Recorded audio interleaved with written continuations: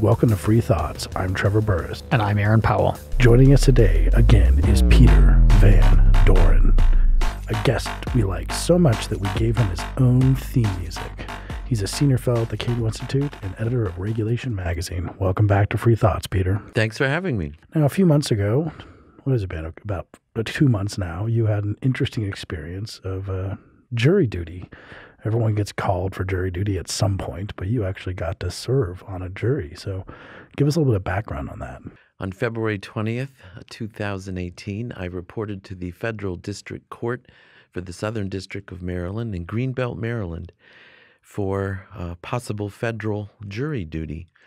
And there were 500 jurors, and we were assigned random numbers. I was 0, 2, 6, 7, I think. And you sit in numerical order, and voir dire took all day. And the joke at Cato, of course, is that when we carry our jury nullification books to voir dire, we will never be allowed to serve on a jury. I did not carry a book, but during voir dire, there were all sorts of questions they asked. Is anyone a member of law enforcement? Is anyone a lawyer? So then there was a question, is anyone work on behalf of victim rights? And so I said, all right, I should disclose that I'm an analyst at the Cato Institute, and we advocate for less criminalization of lots of things. And I thought, sure, the prosecution would say, oh, we don't want him on the jury. Well, the judge simply said, fine, and would that affect your ability to hear the case before you fairly and judge only on the case and the law? And I said, no, it would not affect me. And he said, stand back and you're still in. And so it took all day. So 4 o'clock in the afternoon, they start picking in random number order the people who are left after all the people have been, well, actually, I guess at some point I should describe what this trial was about. Well, you didn't know. Did they tell you what the type of trial was during voir dire? Yes, they did. Was it just that it was MS-13 in a conspiracy case, or they said this involves gangs and MS-13, and so one of the voir dire questions was, has anyone have any personal experiences with gang activity? My goodness, 100 people stood up, and that questioning took hours. And the jury was drawn from the Southern District of Maryland, which is everything south of Baltimore, those counties. And apparently in PG County, which is where the Spanish immigrants tend to live in this area, as well as Virginia, there is a tremendous amount of gang activity. And I was personally unaware of it, although I've read a bit about it in the newspaper. So they did ask whether anyone was engaged in victim rights, and I sort of said, maybe that's me, and then that we were for less criminalization of activity. But anyway, I was picked. I was the 12th juror, and you raised your hand, and I was sworn in, and I said, oh my goodness, because they told us this trial was going to last 4 weeks. And I said, oh, wow. My life has changed, and I'm not going to be able to go to Cato for a while. And this is a big deal. This is a murder conspiracy RICO case, and I then said I'm going to learn a lot about the law, and so that's what we're here today to talk about. So what were the specifics of the alleged crime? The defendant was charged with being a member of an ongoing criminal conspiracy, which is RICO, the Racketeering, Influence, and Corrupt Practices Act of 1973, I believe. 1970? Yes. Something around there. And I sort of knew a little about that, and we weren't supposed to look up, right, at night. We're not supposed to look up anything about gangs or anything. But, oh, man, that would really kill me. And I'm used to doing homework, so anyway, I did not. So part of what we're going to talk about today is conspiracy law and how it differs from probably Cato-approved notions of individual causation. So this person, the defendant, was charged with participation in an ongoing criminal enterprise, i.e. MS-13, and participation in a series of murders, in particular one in Frederick, where sadly a recent El Salvador immigrant who was a teenager who was fleeing El Salvador because of gang activity to live with relatives in Frederick, Maryland, was targeted for killing and, in fact, was killed by a branch of MS-13 in this area. And the defendant was charged with participation in that crime and lots of other bad things, which were then part of the charge of being a member of an ongoing criminal conspiracy. So the defense argued that this person was peripherally involved, and here was the interesting thing, that the murder in question, the shooter involved had already been deported. So the defendant was charged with just participating in knifing the victim 13 times after the shooting took place with a single gunshot wound to the head.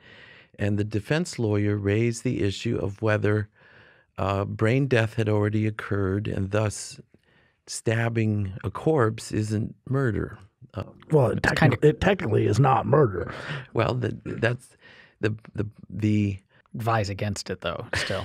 Yeah, it's desecration of a corpse at the maximum, if they are in fact dead.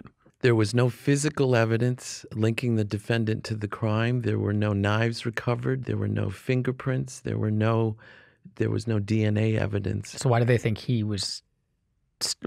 stabbed him? All the witnesses in the trial were gang members who had pleaded guilty in return for sentence reductions. Out of all the gang members, this was the only person who did not plead guilty and requested a trial. And how gauche it was for him to actually request a trial. Everyone else pleaded out. Come on, they must have been kind of upset. They being the prosecutors. I mean, oftentimes they as most criminal prosecutions do not go to trial, and requesting a trial can be. I mean, prosecutors like them, but they would rather get rid of stuff before going to trial. About upward of 95% of criminal charges are pled out. Exactly, and when I gave a Cato seminar about my experience and said, the people involved didn't seem to exude the expertise that I would have thought. Clark, one of our colleagues, who's a lawyer, said, "Oh, well, this may have been their first trial. Like there's so few trials anymore that the fact that they seem like rookies to you, they may have in fact been rookies, even though they spent years as federal prosecutors." And this guy, I assume, had public defenders? We thought so, but we got to talk to the judge after the trial was over, and we asked the judge that because the defense seemed pretty competent. And so we said, "Is that a public defender?"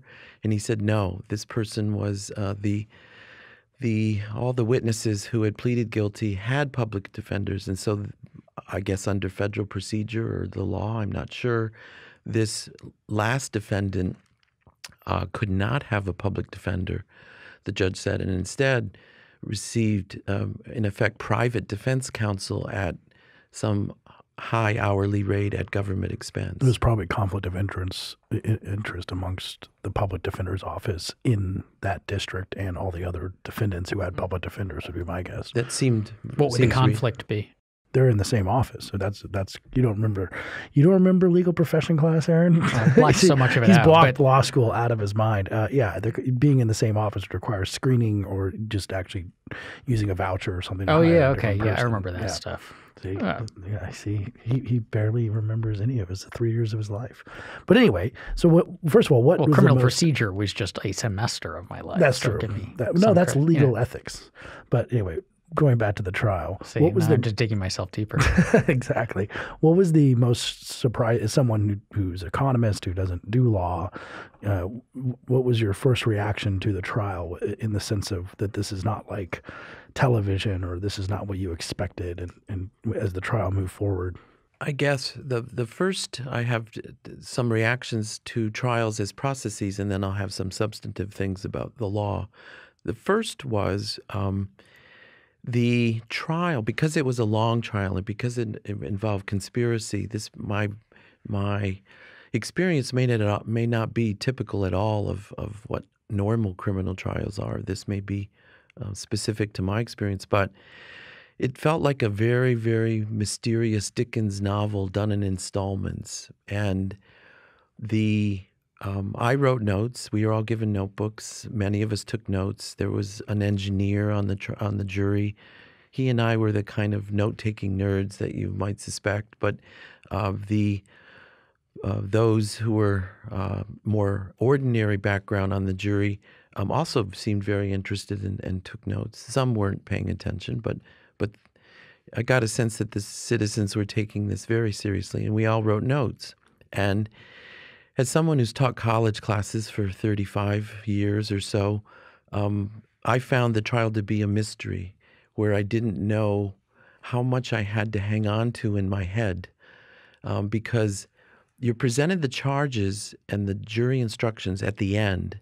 You are given a prosecution view and a defendant view up front with the opening statements, but through all the introduction of mayhem and testimony and knives and ballistic evidence and this and that and the other thing, and you're writing and trying to, figure out which of this do I have to hang on to for what purpose. So here was the biggest puzzle, which is during our deliberations, we were puzzled on some things, and our own notes disagreed. And, did you get that? Can you find, right? We were asking each other. So we said, all right, let's ask for a transcript. Let's ask for a readout of who said what and why on this. A couple hours later, we get the judge replied to us that a transcript doesn't exist. And we go, what? And it turns out, at least in this court, I don't know in general, but in this federal district court in Greenbelt, Maryland, all the stuff we see on TV about transcripts and reading back the transcripts, that's not possible. Transcripts are produced not in real time, but later, and they take months, we were told by the judge. Did they have a court reporter? Yes, she was there taking. In fact, because the testimony often involves Spanish and then translation, there were and gang slang and gang words. The court reporter was often asking how to spell this Spanish word or whatever. And I can't think of a reason why that would be, except for maybe fighting over the contents of record. them? Yeah. Yeah, that Not being a trial attorney, but lawyers can fight forever over whether or not the transcript is accurate when a jury asks for it to be read back to them or played back to them. So it wasn't just me. All of us, all jurors were shocked that we were reliant on our notes, which we didn't know, we weren't told would be the only thing we had. The judge said, just rely on your recall. Well, it was 4 weeks of testimony. And so going way back to week 1 where they were fussing about this bullet and that bullet and who was there and who wasn't and who said what to whom in Spanish, so anyway, the jurors, we were shocked that we were so dependent on our notes. And as an instructor and when I was a student, I always reworked my notes at night after class. You take them in real time, but it's so fast that you can't digest it all. And then it's the reworking of the notes to make a coherent story, at least in your mind, even if it's totally wrong. That, for me, wasn't possible in the trial. We weren't allowed to take our notes home, and I sort of get that. You can't discuss or do anything about the trial off-site, but that looking and reworking and then thinking of questions to ask. I started to want to raise my hand and ask some questions along the way about what the heck's going on here. And I'll give you an example. On day 2 of the trial, it was clear they were laying out all these gang members and their Spanish names and their gang names, and then there were photos, and then we were lost. And I said so. We sent a note to the judge, can we have a playbill? Can we have a list of all the players here and what's going on and who's in what's photo and what their names are? And afterwards, the judge said that was really good. That was a good request. And they did fulfill our request and indeed introduced that into testimony. But the defense argued strenuously against this playbill because it was created by the person who testified and introduced it into testimony was a Homeland Security agent. And so I get it. The defense is saying, in effect, that this playbill, this list, reifies this notion that, in fact, there was a gang and here are all the players. And, in fact, my defense is that this is a fiction, or that it's sort of not a fiction, but this defendant's name who's on there as a member of this thing, well, now it's in print and new jurors are all going to see this as, in effect, evidence that isn't in the defense interest to admit is true. And so I now understand all this scrum over that, but in real time, we were lost. And I don't know how we would have dealt with things in deliberations if we didn't have this, like who is who and who said this, and oh yeah, they were in El Salvador and they were in prison and they weren't, et cetera, et cetera. Do you think that your lostness benefited one side versus the other? Well, since it was remedied early, I'd have to do the counterfactual, which is I don't know. It's just Peter's logical nature. I felt like if our job is to try facts based on evidence, then what I said in the Cato seminar was I would introduce the charges at the start. And so then we would, every day, they would say, well, this testimony is related to this charge, and then you will end up having to decide the veracity of this testimony vis-a-vis this charge. Whereas at the end of 5 weeks, we were given this 3-page list of charges and then saying to ourselves, well, what parts of who said what are linked to these things? But I can see the argument against doing it the way that you've proposed, which is when people, you would have fixated upon the charges and then you would have seen all of the testimony through light of that and would have been looking for things. I mean, the same as, like, to some extent, you buy a red car and then all of a sudden you start noticing all the red cars on the road. Like, you would have been on that. You wouldn't have been assessing all of the evidence, but only the evidence that spoke to what you thought was important. Whereas if you put it at the end, then you have all of the presented testimony and evidence in mind and can kind of. I think, yeah, to Aaron's point, I think defense attorneys would agree with that, because a lot of times you spar over jury instructions. In federal court, from what I understand, they're a little bit more regimented, but some of my friends who practice in state courts, after everything is done, they're like, what are the jury instructions? Sometimes they're standardized, but that's why what you tell a jury is very leading to a jury, and when you tell it to a jury is very leading to a jury. After my first year of law school, the summer of my first year of law school, I was called onto a jury for a homicide case that was substantially less complex than this one. But we had in the jury room at the end, as we were deliberating after I think 2 days of testimony, we had a couple of questions of clarification about jury instructions, like just weren't 100% sure, and sent a note to the judge, and the response was, you have to use what's there. That's what we got. And it's because if he had clarified, that would have been something else that the opposing counsels would have had to agree on.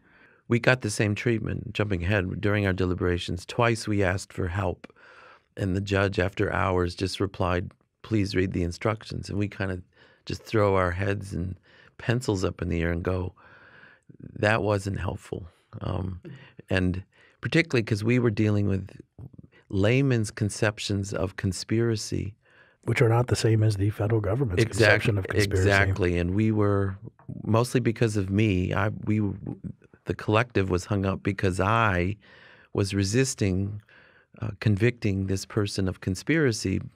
I was willing to convict on gang membership, but then I said conspiracy means before they went to Frederick and did all these bad things, they sort of talked about it in some way that there's evidence of. And it turns out under the definition of RICO and conspiracy and things like that, that really wasn't necessary. And then the others didn't understand that, and then we gradually did and realized that once we found the person defended to be a member of an ongoing criminal conspiracy, all the rest of the charges sort of logically follow And we didn't really have the right to not convict given the way the law is written and the instructions were given. And I asked the judge specifically about this after the fact, and he said, because during the deliberation, my logical the logical thing I just stated, which is we didn't have any choice once we did the first thing.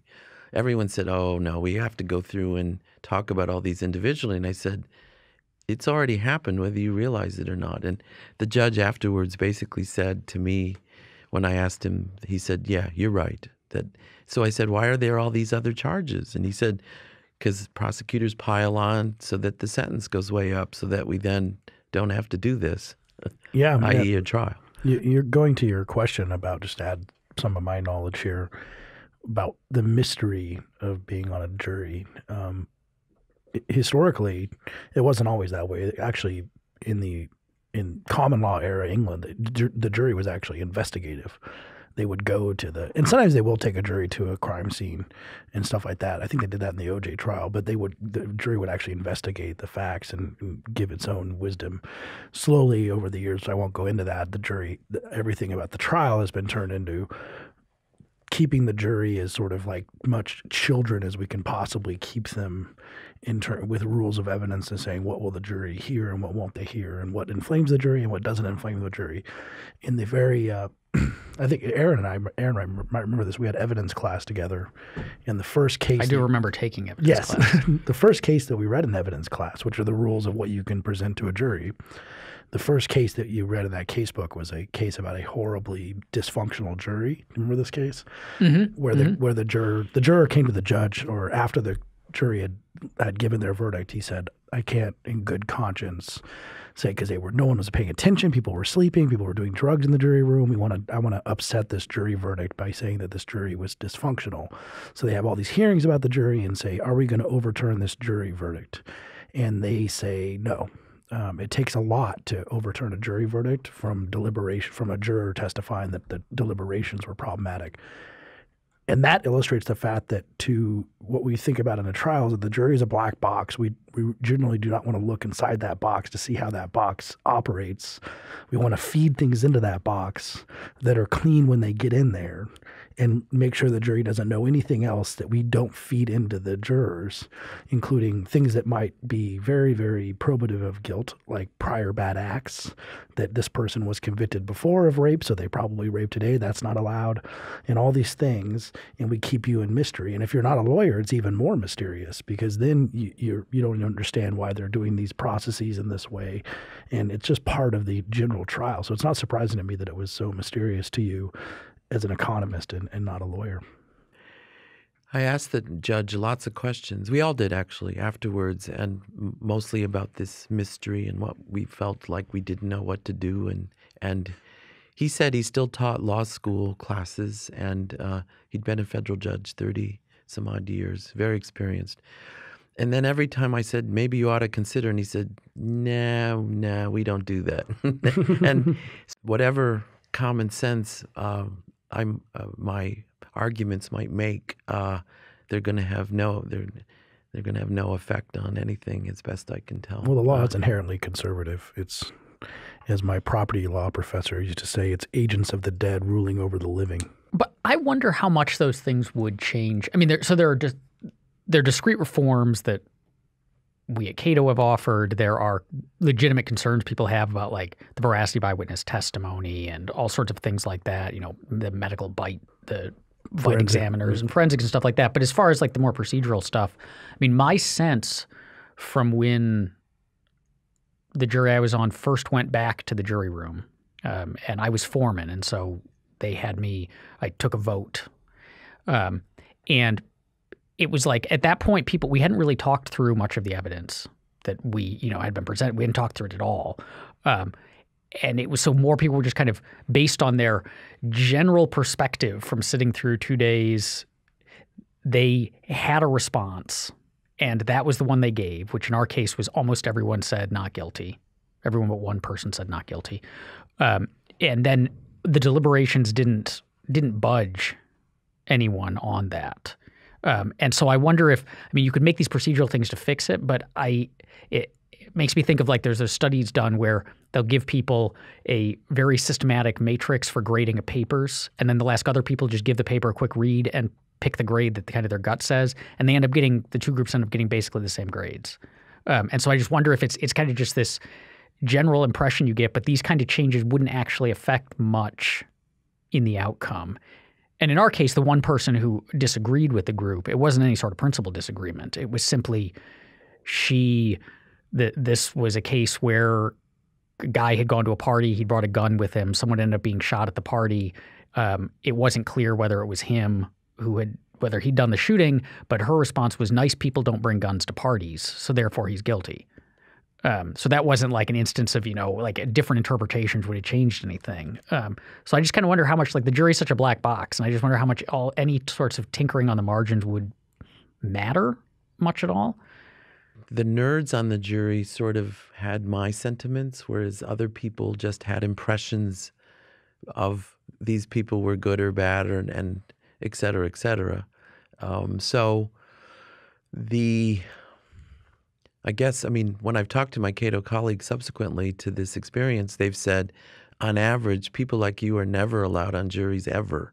Mm-hmm. And so this very nerdy, very make sure everything's right, we worry about convicting someone who's not guilty and all that. I mean, that's a very intellectual perspective, and the ordinary people on the street just want to make sure there are no gang guys out there that are marauding in their neighborhoods, not the much more abstract intellectual way of dealing with things that is common around here. How did so the deliberations during your trial, as you said, as soon as you kind of realized that conspiracy meant being a member of an organization that carried on criminal predicate acts, which is what basically it means in the RICO statute, the deliberation was over, basically, because it was clear he wasn't a member. I was. I mean, we have the charging form in front of us, so I, based on the evidence, said he was guilty of being a member of a ongoing criminal enterprise. But then I wasn't sure whether he conspired, in my sense of the word, to commit this murder. But then you learned that conspiracy meant something different. I learned that my kind of narrow, grammatically common, and the other jurors also said, yeah, Peter makes, conspiracy, that, yeah, you sort of have to whatever. And so that's when we asked for testimony about, there was a disagreement among the witnesses, i.e. the other gang members, as to whether a phone call did or did not come from an El Salvador prison, and whether the defendant was there when that phone call came in ordering the hit on this person. And I said, doesn't that matter? And it turns out it doesn't. And so then they said, well, Peter, the cell phone evidence, which we can talk about, the cell phone evidence placed all the gang members involved in that day.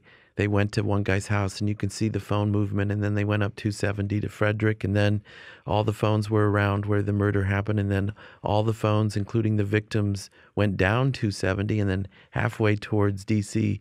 on 270, the victim's phone disappears, i.e. it was smashed and thrown out the car by the testimony we received, and that's when the cell phone records for that phone end. And so I said, that's pretty, I mean, the notion that all these guys just happened to, and they had cell phone evidence 30 days before and 30 days after this event, because the defense claim was that they just happened to go to Frederick to smoke marijuana in the woods with their friend.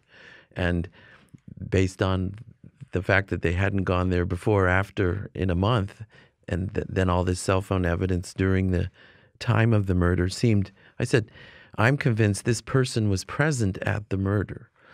Okay, so then I didn't know legally what did that, could I contain it and say that there were lesser charges possible? Because the jury instructions actually talked about second-degree murder and this and that and the other thing. But in fact, we weren't given that choice, and I still don't actually know why about that. So we asked the judge for some of these things, and he just sent back, please read the instructions. And it was like this. So eventually I realized this 11 people wanted to convict, and Peter was asking questions and not getting very far. and I didn't know what to do.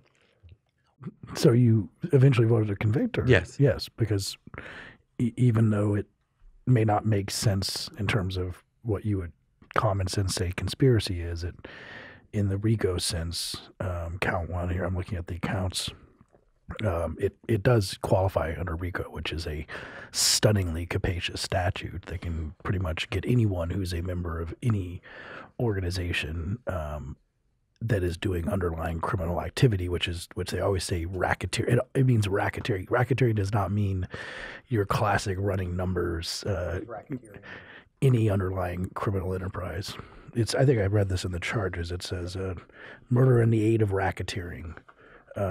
Commit murder in the aid of racketeering. Now, again, racketeering is this old term meaning, who's running numbers.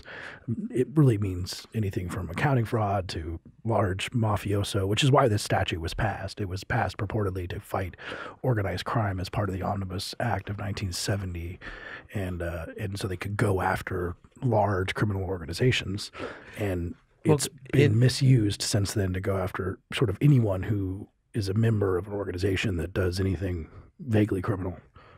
I did ask my colleague Clark about whether there was the legal equivalent of market failure. In other words, if he had been around then, if Cato had existed at this time, what would we have said about the need for this statute? And he said, well, there really was evidence that lots of juries in Queens weren't convicting lots of people who had done very bad things, and thus even Cato at the time may have said there was a reason for collective responsibility, as it were, which I was surprised he said that he didn't just dismiss this as made up, but rather there was perhaps a need for it. And then New York prosecutors aggressively used it, and the mafia as we know it has been disbanded. But now the Cato perspective is that it's now being used in lots of ways, mostly white collar, that were never intended to be used. And he hadn't actually thought about whether reviving it for El Salvador gangs was valid or not, and whether it was necessary or not. How does mens rea play out in RICO? It does not. So some of these counts have mens rea. There's a civil and a criminal side of RICO. And so conspiracy, though, is a difficulty because the underlying predicate act, you don't have to intend to – it's not a specific intent time. You just have to intend to be a member of the organization. Do you have to know that the organization's criminal? So like in that novel The Firm, when he joins that law firm that's actually a criminal organization but doesn't know it. The intent has to be a member of the organization. That's the problem here with the separation between whether or not you know that they're carrying out illegal things. And I mean, I would say that you do to some extent. In this particular context, but I'm not a trial attorney. Probably like in this particular case, you kind of know that MS-13 is a criminal organization. Well, testimony was introduced in this particular case about the defendant wearing a hat made in a prison in El Salvador, which said MS-13 and Normandy Click on it, and Facebook photos with gang signs and tattoos. That was a week of testimony about that, and then gang experts saying that if you use these tattoos or use the signs without permission, then you'll be killed. I.e., kind of a brand name misuse kind of thing. And then the defense lawyer was saying, enforce your trademark. Yeah, they're really big on trademarks. Yeah, the defense lawyer was saying, well, in this particular case, now and then there are people who aren't members who do display gang signs and things like that. So trying to introduce the possibility that this was just a winter ski cap that the defendant was wearing prominently in Facebook photos and really wasn't a sign of gang membership. Well, to Aaron's question, I mean, that's part of the issue about knowing. So let's take The Firm. That's a really good analogy. What the prosecutors really love about RICO is that it's insanely vague.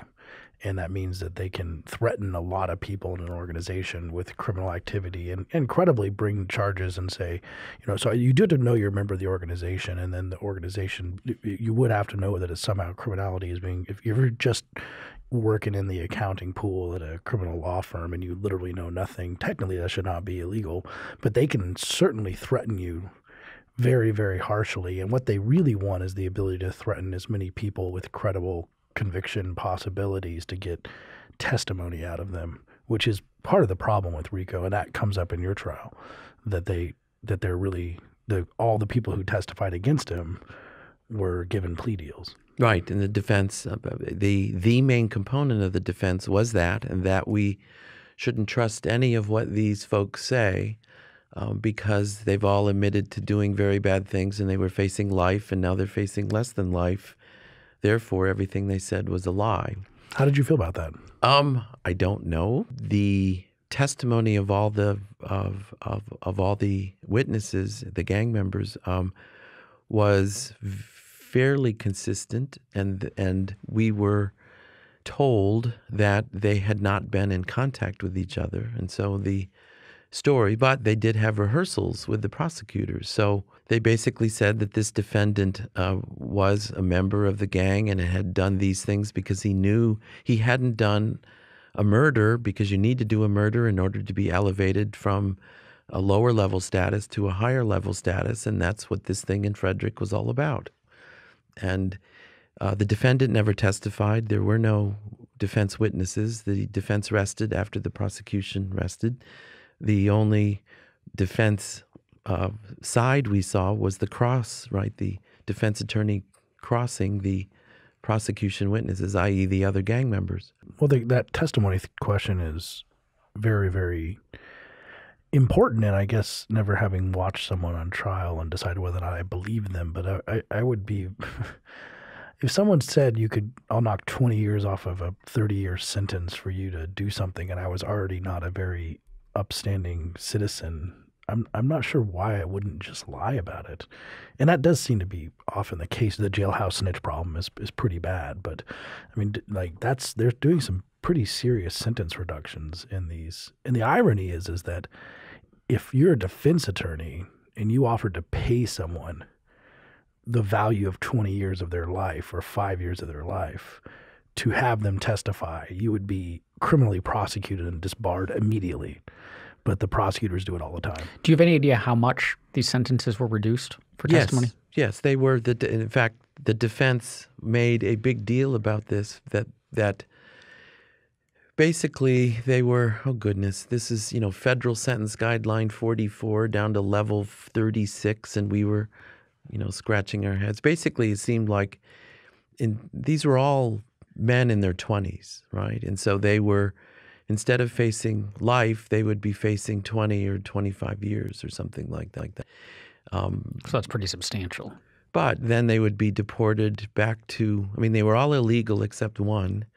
They would all be then deported back to El Salvador and then killed if the gang was still, the weird thing is some of us wondered, do you really want to get out?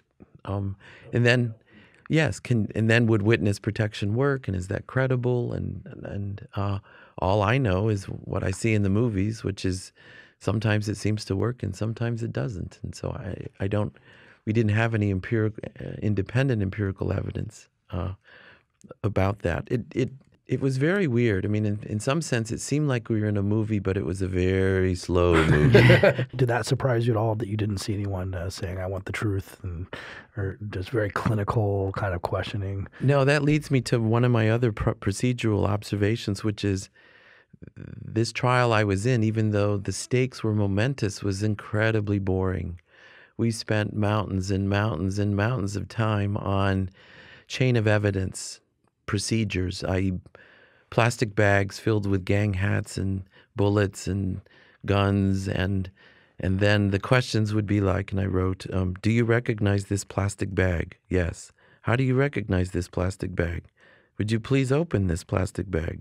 What is in the plastic bag? This is all just teeing up appeal stuff, right? Like they're not expecting you, the jury, to go lean one way or another or care much about that. Well, it's the prosecution trying to avoid Right. appeal stuff. Right. That's what I meant. So so then you ask all of that. So then if he's found guilty, the defense can say, well, wait a second. At this point, you didn't ask. You asked that guy about the plastic bag, and you asked that guy about the plastic bag, but you only asked like that guy about a bag, but maybe it wasn't the plastic bag. I didn't. We didn't realize all that. Lawyers weren't on the jury. We didn't. Lawyers are never on the jury. Subsequent to being on it in my Cato seminar, the lawyers at Cato said exactly what you have said, which is the point of all this boredom is so that the prosecution messes up. So in effect, the defense wants all of this because if someone messes up, then they can perhaps. It wasn't the prosecution asking about the chain of evidence, but it was the defense? Yes. Okay. Well, either way, because the prosecutors they want to make sure that that's good too. But I guess the defense would be asking that again, never having done a trial, but only on appellate work. It makes sense. And my reaction to that is simply the two scandals I know of as a layperson reading the newspapers are the Harris County, Texas lab tech scandal, and the same in Massachusetts, where thousands and thousands of cases involved fraudulent plastic bags and or blood samples and or testimony about the chain of evidence and the accuracy of it. And my only feeling is that as a juror, the procedure I saw didn't stop all this in Texas. In other words, all this elaborate trying to make the person accused only responsible for things that are accurate and displayed and shown in public. I sort of get all that. But this procedure hasn't stopped the two biggest scandals I know of in the U.S. in recent history. And to me, it seemed like a waste of time. And I wish the prosecution and defense could stipulate that we agree that all of these things exist and we'll just focus our attention on other things we don't agree on. They would never do that. Why would they stipulate to that? Every lawyer I've met said exactly what you said, which is you stipulate to January 28th was a Sunday, but if there's any possibility that January 28th was not a Sunday, you do not stipulate to that. Well, you'll love this, which is there were two stipulations in the trial, and they were ironic or funny or something, which is the witnesses were, El Salvador immigrants with 6th and 7th grade educations, and the one witness, they kept having a dispute about whether he had a child or not, and it turns out he did, but he didn't want people back in El Salvador, i.e. his other wife or something, to know this, and so he testified, no, I don't have a son. And then the next day we were quietly told that the defense and prosecution do stipulate that, in fact, the witness does have a child.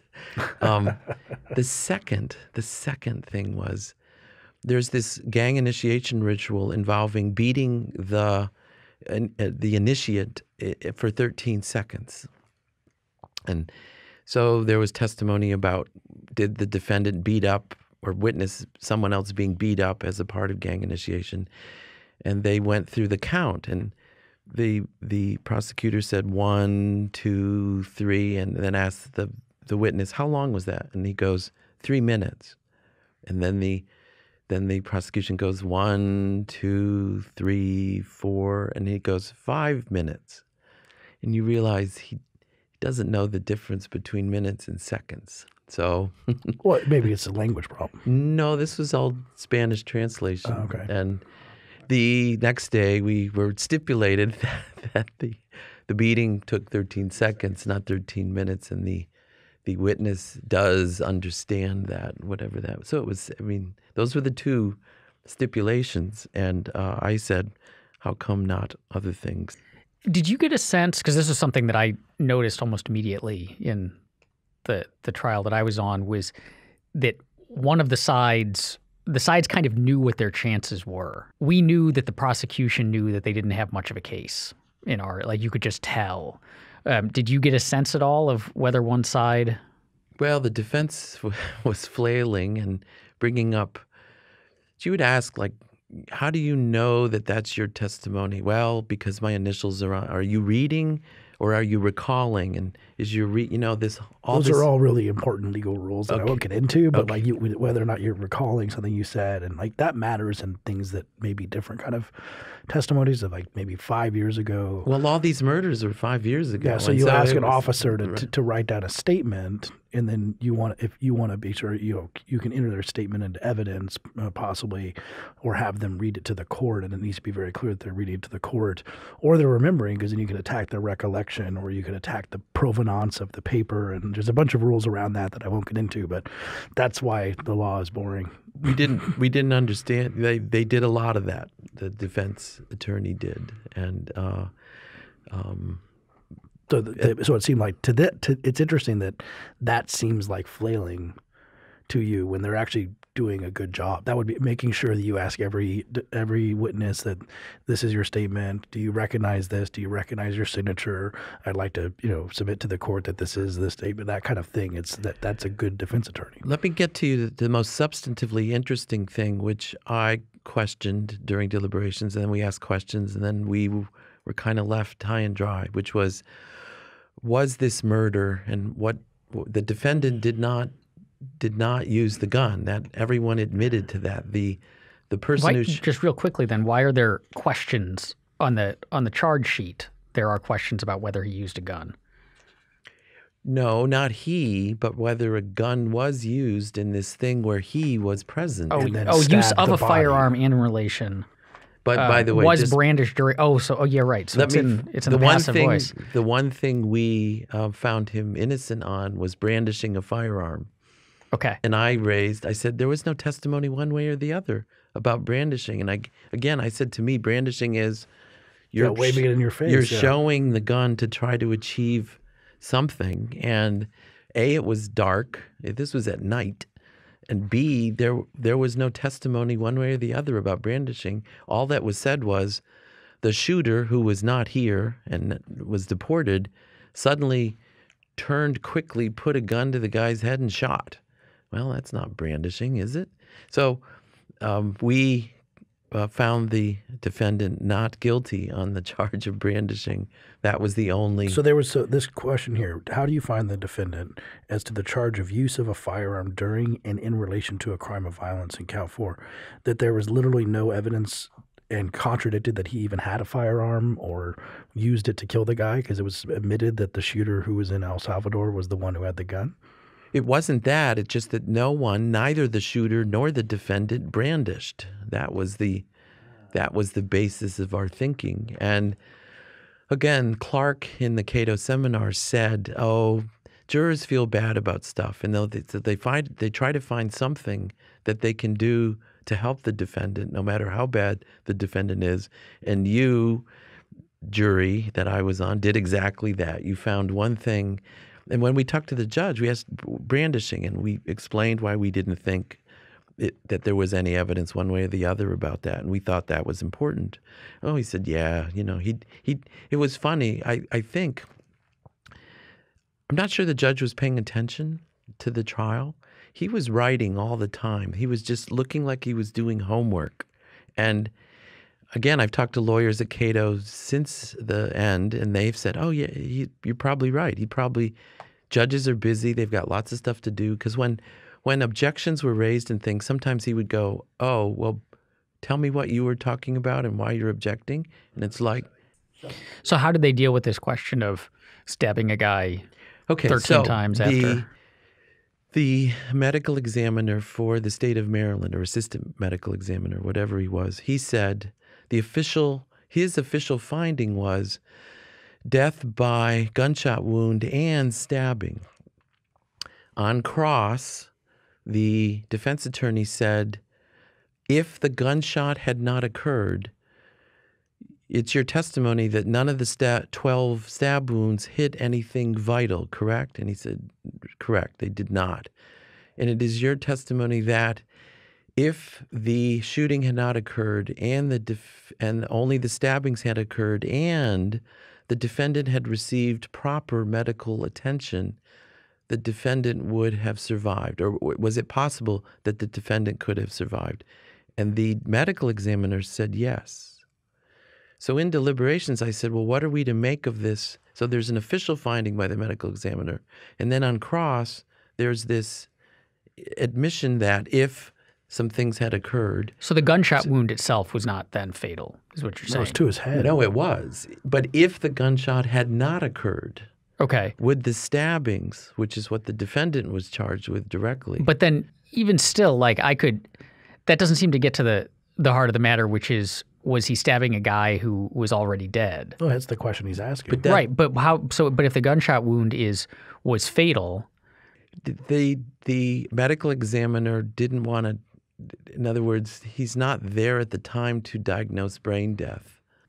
Yeah, he would. Okay. The medical examiner would not be allowed to comment on that thing that he doesn't have direct knowledge of. Bleeding occurred subsequent to the gunshot wound. He said the heart was beating, which is why the wounds had this kind of blood and not that kind of blood. So you can't say that the heart had stopped. Brain death is impossible to scientifically discuss ex post.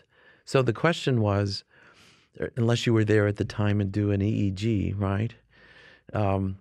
So the question was, if the gunshot wound had not occurred, would the defendant have died from the stabbings alone if the victim had received medical attention? And what did you determine on that?